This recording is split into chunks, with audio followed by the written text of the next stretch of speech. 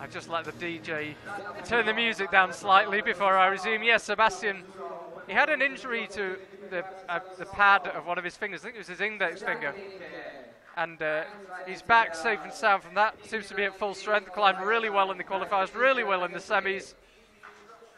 Looking really strong here in Kranj. He made a clear decision not to go to the China leg of the World Cup this year as a way to rest and reset. And I think that was a good decision given his performance so far. We have a question about the next World Cup in Central Saanich. I would like that to be as soon as possible, but realistically, what we are focusing on is hosting the World Youth Climbing Championships in 2018, and hopefully a series of World Cups before then. But thanks for the question.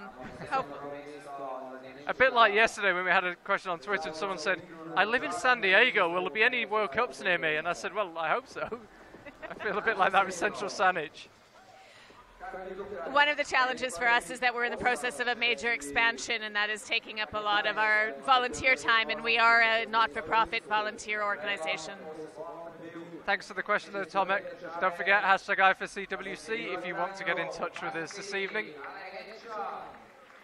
Sebastian, no issues so far. We spoke to Urban, and he said that the moves are quite tenuous, quite technical, but Sebastian's looked pretty solid at this stage.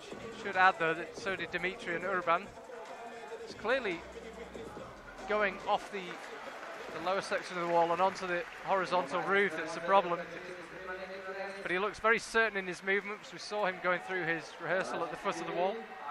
Oh, wow. That was the move that Urban was struggling with. No such trouble for Sebastian. So that's an early lead for Sebastian.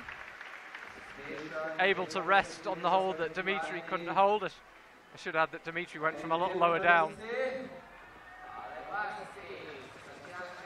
Yeah, his decision to skip China and train and recover from his finger injury looking very much vindicated at this early stage. So this is our first look. We're off the black holds and onto the yellow holds of the top section. When we saw Sebastian rehearsing the moves earlier on, you could see him, it looked like he was really miming this next move on the undercling. We'll see. But I was pretty sure if I was following his actions correctly. I'd say this is another section where there's a few variables that I can see two different ways through. And he's obviously needs to make a quick decision and stick to it at this juncture once he's recovered. He also topped the route yesterday in the semi-finals. So 6 men. So for Dimitri, for Kiryanov onwards, all the men topped the semi-final route. And here he is on the undercling. We saw him, I'm pretty sure I saw him rehearsing this, kind of pumping, ready for the next move. There we go. So he's now on to the second series of green volumes. A dozen or so green volumes that lead all the way to the top of this route. The crowd appreciate what they see. Looking really in control here, Sebastian. Looking like a man who's just had a good training block.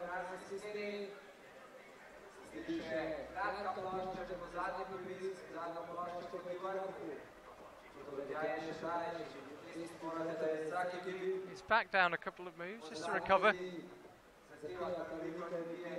From here, there's not much resembling a rest for at least 3 or 4 moves, and even after that, it's only the poorest of rest.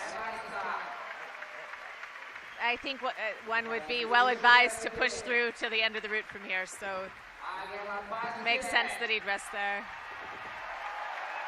The only potential rest I think maybe is on the next yellow bolt and just at the top of your screen, but as I say, the feet are poor. It's not a great position, and that's about as dynamic as belays get. Sebastian touched the ground there. He looks pretty happy with that performance. Back in the World Cups, back in finals, and hopefully no blood on his fingers. No, he was really suffering with that injury. I think it was in Chamonix he picked it up, possibly Vila, I don't remember.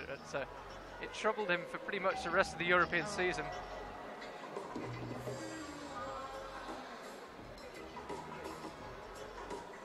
There we go, precision belaying hopefully we'll be able to grab a word with Sebastian. You can see there, it was obviously a bit harder than he made it look, because he certainly didn't look as if he was taxed at the time. See there's Hannah Schubert. It's nice